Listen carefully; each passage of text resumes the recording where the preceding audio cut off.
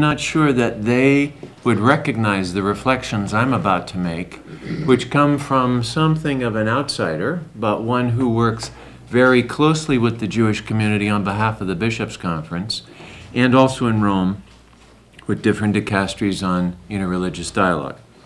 What I want to propose is that two things have happened this year whose importance, as we unpack it, will show us something very unique that's gone on in Catholic-Jewish relations and is kind of waiting to be explained.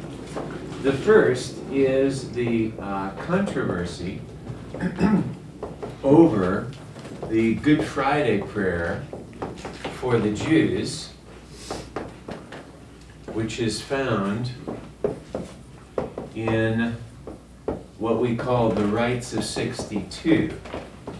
As you may know, the Holy Father, a year ago, broadened a certain permission in a Latin document called Summorum Pontificum.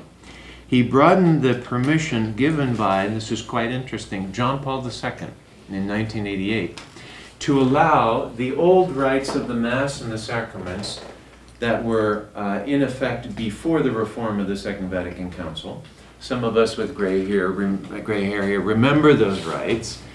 He allowed those rites to be more broadly celebrated in the Catholic Church universally. And he gave most of the authority to go back and celebrate those rites to the parish priest, not to the bishop.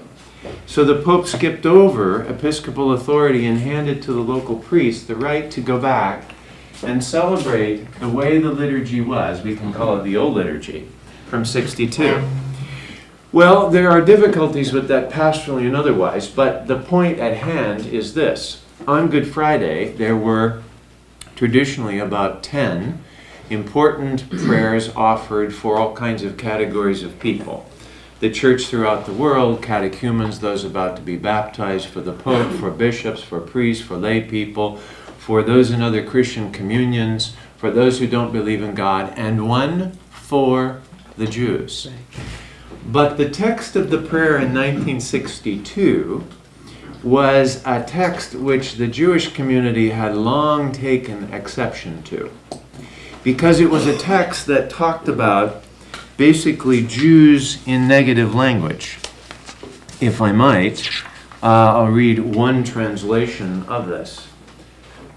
This would be the prayer for the Jews on Good Friday as it was in 1962. Let us also pray for the Jews that Almighty God may remove the veil from their hearts, so that they too may acknowledge Jesus Christ our Lord. Let us pray, let us kneel, arise, Almighty and eternal God, who do not exclude from your mercy even the faithless Jews.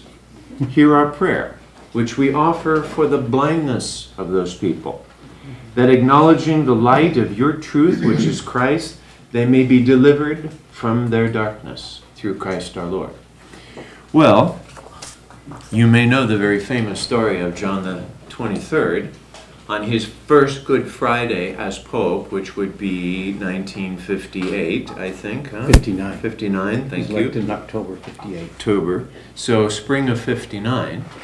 Was in the sacristy in St. Peter's before the Good Friday liturgy started. And he motioned to the missal bearer, the one with the great book for liturgy, to come over to him, and he asked for a pen, which I'm sure sucked all the oxygen out of the room, because it suggested the Pope was about to mark one of these medieval missals with a common pen. And he opened up to this very prayer. And the word he struck out of the prayer, which was not in the 62 one, so this is 59, it wasn't just for the Jews. In Latin, it was pro Judaeis perfidiis, okay?